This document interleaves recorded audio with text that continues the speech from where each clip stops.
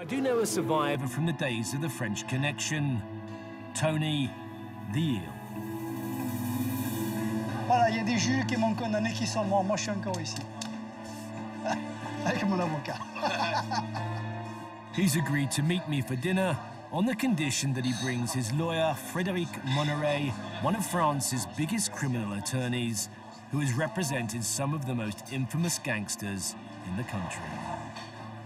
It may look relaxed, but these two men are serious players. You were an armed robber, people have been hurt, many people have been killed, people that you love dearly have been killed, and you must at some point have been involved in that violence. Does that keep you awake at night now that you're getting older and wiser? Pour être honnête, le monde est violent. La violence, c'est vrai, pour faire stopper, pour faire comprendre, donne-moi l'argent et je te ferai rien. On ne va pas faire de la violence pour tuer, ça c'est pas vrai ça. Au plus on monte, au plus la violence, elle est camouflée, mais elle est plus forte encore. Alors moi, c'est une petite violence à mon niveau. Okay, I believe you.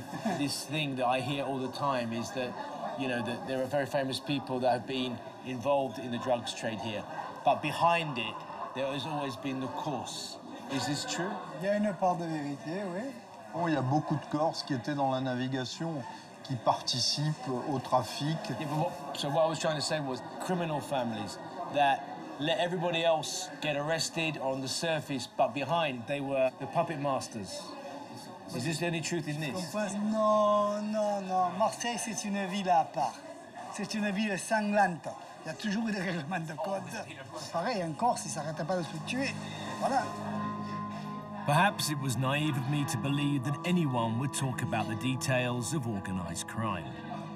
But there is one question that these two veterans might have the answer to.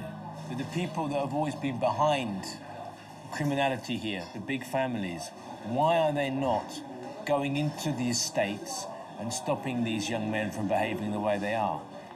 Le problème, c'est que sur Marseille, à l'heure actuelle, il n'y a plus de figure marquante du grand banditisme. Et dire à ces gens-là qui s'assassinent et qui s'entretuent entre eux, il faut tout arrêter, il n'y a personne qui n'est capable de le faire, que ce soit au niveau de l'État ou au niveau des voyous.